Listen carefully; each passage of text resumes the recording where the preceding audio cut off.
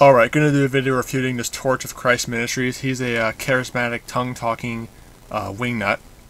And he, like all charismatics, believes if you blaspheme the Holy Spirit, you basically lose your salvation. And he's basically a Roman Catholic. He teaches a works-based salvation, that you can fall and you have to, they turn salvation into this continual process of you know, striving and enduring and that kind of stuff. It's not like a one-time event as the Bible teaches.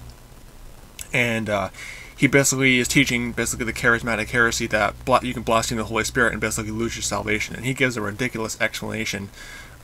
He says basically, oh, you can't blaspheme the Holy Spirit if you're not convicted. And he doesn't give any scripture to back it up either. It's all his words. But let's get right into refuting this. And he also says, he basically in this video also says you can lose your salvation too. Obviously, he just flat out denies what the Bible says. So let's get right into this. What's going on, guys? Philip Blair, Torch of Christ Ministries here in Bristol, England, in the United Kingdom. And me and my friends, we just had lunch. We had a conversation about blaspheming the Holy Ghost and what it means to actually blaspheme the Spirit of God, and how you can identify whether you've done that. I believe that one of the most significant things that we took from our conversation is that someone who blasphemes God's Spirit will not have any conviction of sin after having done that. If the Holy Ghost was in you or in your life at that point when you did that, you would then be left completely reprobate, godless, and without conviction. If you've blasphemed the Holy Ghost, you will not feel any remorse or guilt for your sin. There are many Christians out there who are worried and scared of whether they've accidentally blasphemed Him, whether they've accidentally committed the unpardonable sin. And the truth is, if you're in a state where you even worry that you've done so, you haven't. Because if you had, His Spirit would have totally left you. You would have no conviction of sin. His Spirit would have totally left you. Doesn't the Bible say in Ephesians 1:13 that you're sealed with the Holy Spirit of promise? How can the Spirit leave you if you're sealed with the Holy Spirit?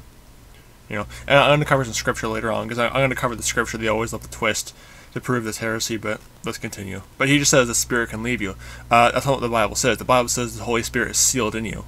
Ephesians 1:13. You can't lose that if it's sealed in you. You know, he's a liar. He's teaching heresy. And you would not be worried about it at all. You would be completely lost in darkness, and your sin would be enjoyable to you. You would have no regret, conviction, or remorse. I want to emphasize that. God loves you with an everlasting love. He is not looking to forsake you or betray you or turn against you. You can't accidentally blaspheme His Spirit. You have to know what you're doing. Read your Bible, pray, seek the face of God. He will be faithful to you. Okay? Blasphemy of the Holy Spirit is a very difficult thing to do. I want to encourage you today, because many believers are being lied to by the enemy. We're believing these lies. Every time you hear these evil thoughts, or you start believing things that are unbiblical, you need to identify the emotion that you feel in that moment. Begin to speak out loud. Say doubt or unbelief or worry or fear. Whatever that emotion is in that moment that makes you think that you have committed that unpardonable sin, speak it out loud and say, I bind you in the name. There's no scripture given for any of this. I mean, where's this at in the Bible? Chapter and verse, please. You see, with these charismatics, it's all just their feelings. There's no scripture given. Because with these charismatics, their feelings basically overthrow the scriptures. You know, because again, where's any of this at in the Bible? It's not in there. In the name of Jesus Christ, and I command you to go. Doubt, get out right now. A spirit of blasphemy and an antichrist spirit are the two main demons that are behind causing believers to worry about whether they've blasphemed the Holy Ghost. Pray against those two as well. A believer can't have an antichrist spirit in him. You can't have the Holy Spirit, and have the antichrist spirit in you at the same time.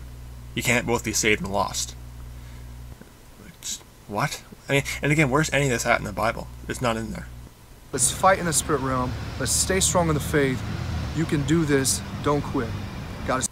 Okay, and you know, here's the verse they always love to go to.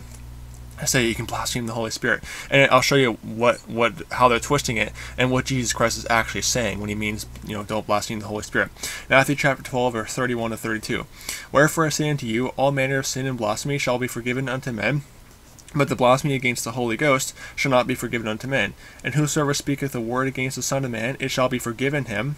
But whosoever speaketh a word against the Holy Ghost, it shall not be forgiven him, neither in this world, neither in the world to come. Okay, what is the world to come? It's the kingdom of heaven, the millennial kingdom. Okay, what's Jesus Christ saying? Speak a word against the Son of Man. You can only blaspheme the Holy Spirit when he's physically on the earth. You know, because when he's on the earth, he's speaking according to the Spirit of God. He has the Spirit of God in him. So you can only blaspheme the Holy Spirit when he's physically on earth. That's why he says, neither in this world, referring to when he's on the earth, neither in the world to come, the kingdom of heaven, when he's again physically on the earth. You can't blaspheme the Holy Spirit right now and lose your salvation because Jesus Christ is not physically on the earth. That's simple. So it's not saying you can blaspheme the Holy Ghost and lose your salvation. This is how they twist the verse. Because charismatics, it all comes down to control. The charismatics, they want to have control over their followers, so they say, "Oh, you better be careful. Don't speak against the man of God. You might blaspheme the Holy Ghost." No. He's saying neither in this world nor the world to come. You can only blaspheme the Holy Ghost when he's physically on the earth.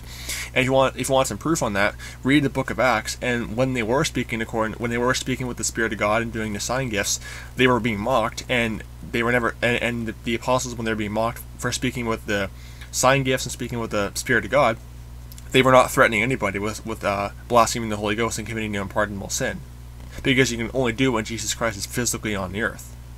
And on this thing of losing the Holy Spirit, you can't lose the Holy Spirit, because Ephesians 1:13 says that you're sealed with the Holy Spirit. Let me show you that. Ephesians 1:13, in whom you also trusted, after that you heard the word of truth, the gospel of your salvation, in whom also after that you believed, you were sealed with that Holy Spirit of promise. Okay, you cannot lose the Holy Spirit; it's sealed inside of you. Okay, and some more things of being sealed. Ephesians 4:30. Funny, because these charismatics will never cover these verses. It talks about you being sealed. And grieve not the Holy Spirit of God, whereby you are sealed until the day of redemption. Okay? The day of redemption is the resurrection, falsely called the rapture. So you're sealed. You cannot lose that. You know? And some of them try to say, well, the seal can be broken. Well, for those of you who say the seal can be broken, here's the thing on that. Because here's how you answer them on that, saying the seal can be broken. John chapter 10, verses 28, 29. And I gave unto him eternal life. Jesus Christ gives us eternal life. We don't have to give ourselves eternal life by continuing and enduring and that kind of stuff. And I give to them eternal life, and they shall never perish, neither shall any man pluck them out of my hand. My Father which gave them me is greater than all, and no man is able to pluck them out of my Father's hand. Find next verse, I and my Father are one. A little bit of a side note, Jesus is God the Father. How do we know? No man is able to pluck them out of Jesus' hand, but then the very next verse, no man plucks them out of the Father's hand. So wait a second. If they're two separate persons in this Trinity thing, are they just like sharing who holds the Christian or whatever? Or they or as Brian put it, playing catch with the Christian? No. And he confirms it, saying, "I and my Father are one." They're one being. But notice that Jesus says, "I gave unto them eternal life, and they shall never perish." Okay. So if you can somehow lose that seal of the Holy Spirit, that means you're apparently better than God. You're somehow more powerful than God, because you can't be plucked out of his hand, or it says no man can pluck you out of his hand, but you can somehow pluck yourself out of his hand. You know? I mean, so apparently you're better than God. You're somehow more powerful than God. Sure. Ridiculous. You can only blaspheme the Holy Spirit when Jesus Christ is physically on the earth. And he's not physically on the earth right now. 2 Corinthians chapter 1, verses 21-22.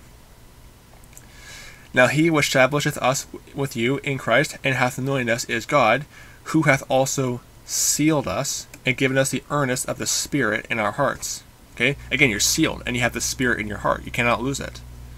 It's that simple. I'm trying to think of another verse.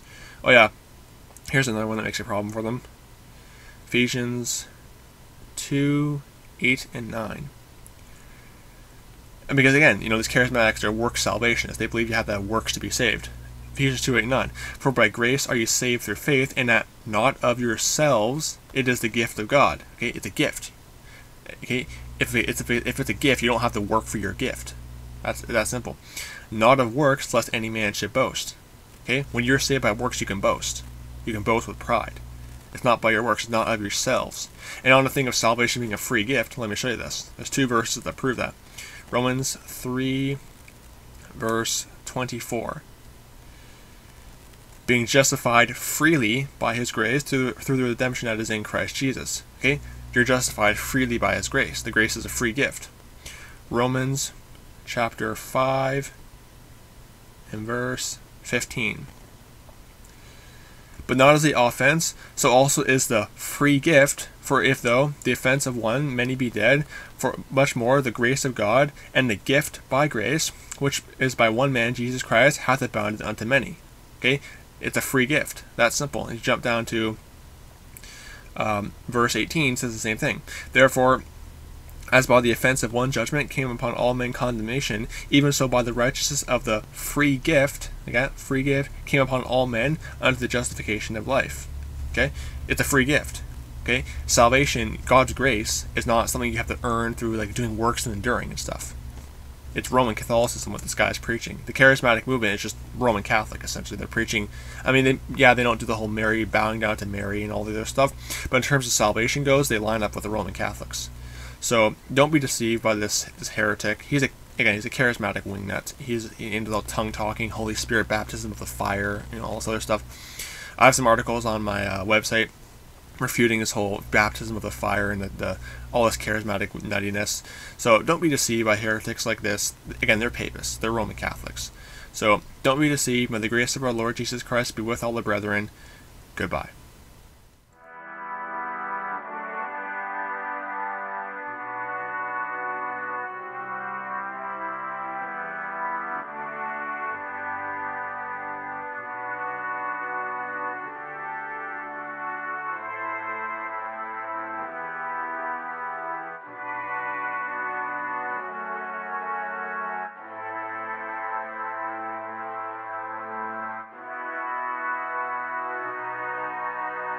Thank you.